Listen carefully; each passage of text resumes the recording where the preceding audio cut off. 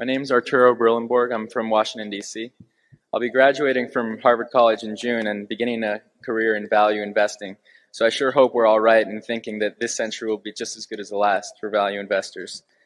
You've been doing this since you were my age, if not younger. So I'm wondering what habit or habits have contributed most to your ability to continue learning and improving your investment decisions in a changing business and financial environment.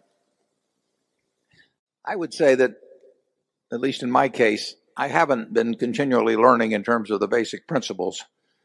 You always learn a little more about given techniques, or I learn more about some industries over time, and therefore maybe I've widened the universe in which I can operate, although more funds narrows it back down, unfortunately. But I know more about businesses than I knew 20 years ago or 40 years ago.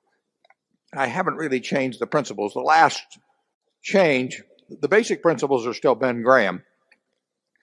They were affected in a significant way by Charlie and Bill Fisher in terms of looking at the better businesses. But I didn't leave Graham behind on that.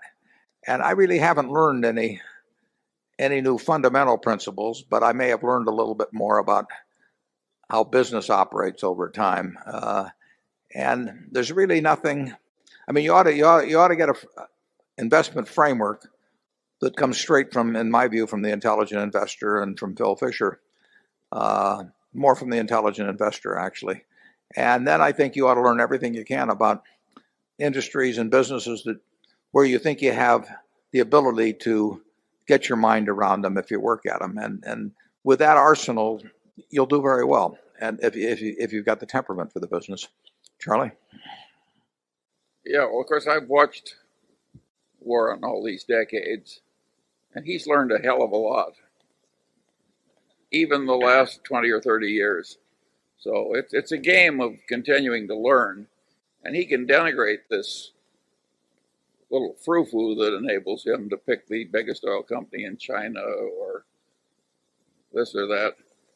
But those basic principles alone that he knew a long time ago wouldn't have given him the ability to make the recent investment decisions as well as he's made them. It's a lifelong game, and if you don't keep learning, other people will pass you by. I would say temperament still is the most important, wouldn't you, Charlie? Yes, of course. Yeah. But temperament alone won't do it. No, temperament alone won't do it. You have to have the temperament and the right basic idea, and then you have to keep at it with a lot of curiosity for a long, long time. But you don't have to be have any blinding insights or have a high IQ to look at a PetroChina, for example. And no. when you get a company that is doing 2.5 million barrels a day, that's 3.5% of the world, or 3% of the world's oil production, and they're selling based on U.S. prices using WTI, as West Texas Intermediate as a base price, and where they have a significant part of the marketing and refining in a country. The tax rate's 30%. They say they're going to pay out 45% to you in dividends.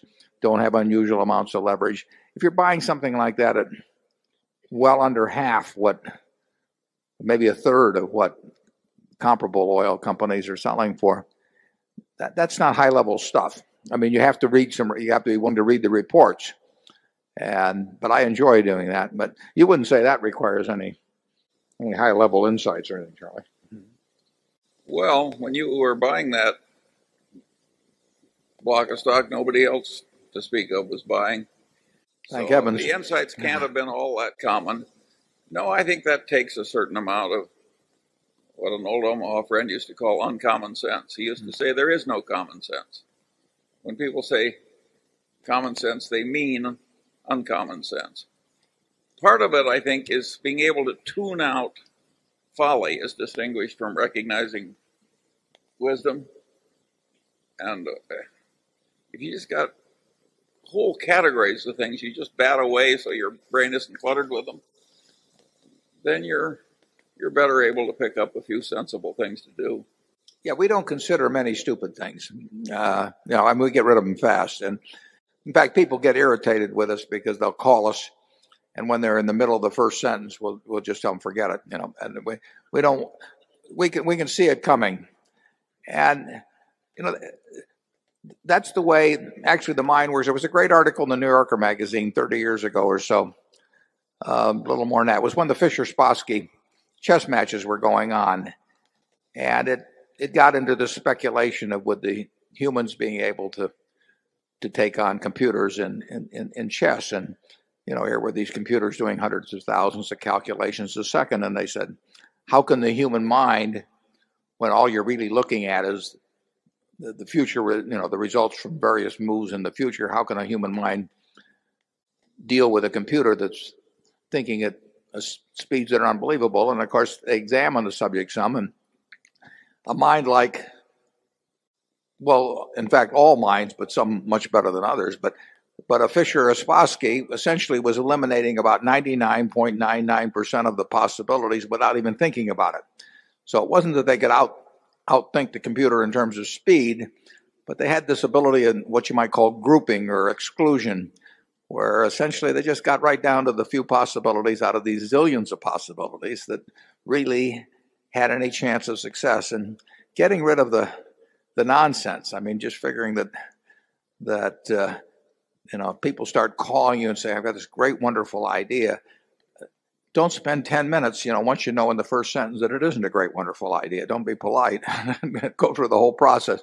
And Charlie and I are pretty good at that. We can hang up very fast. Right? Well, there you have it. All you've got to do is go at it in the way that Vasily Smyslov did when he was the world champion and of chess, and just do the same thing in investments. Okay, microphone one.